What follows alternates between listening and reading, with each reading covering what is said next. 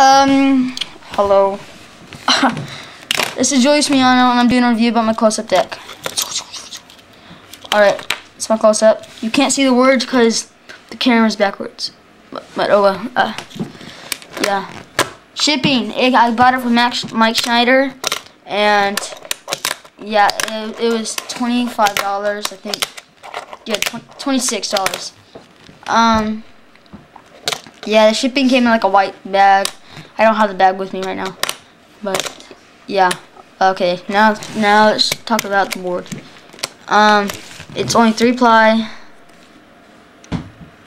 Like I really look really closely. It's like 1, 2, 3, and that's it. Like people say it's 5-ply, and I'm like, what are you talking about? And so yeah. It's actually I've been riding it for about like a month, about now, and I still haven't gotten used to it because it's just hard board to ride. Like I don't know, it's just okay. Oh, and yeah, so it came with let's start with the bottom. It's lacquered because Mike Schneider did it. But when Mike Schneider was doing this, there must have been dust in the room because like there's like a little speck there, and like all over the board there's like little dust things. Like yeah, like right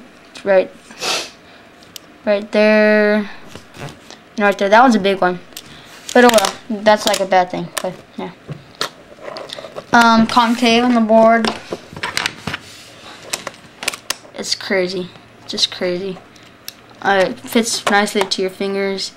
Yeah, but right there, just a lot of concave. Like the pencil will like not roll. Like if I'm tilting it, it takes a while. It takes a lot of stuff like to make it roll because the concave is like so high. So yeah,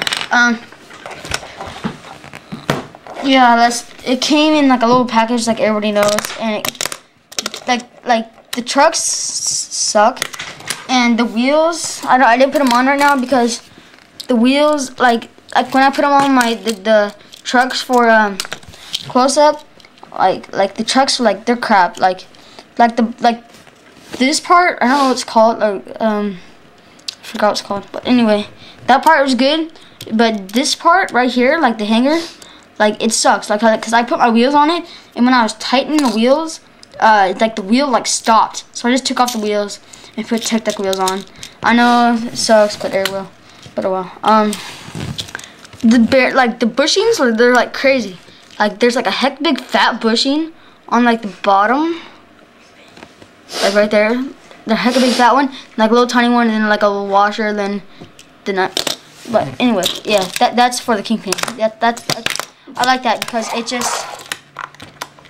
I tighten it really tight, and it's still like really wobbly. But who really cares? Because it doesn't like bend like super easy, so it's fine. But yeah, it came with a whole bunch of stickers.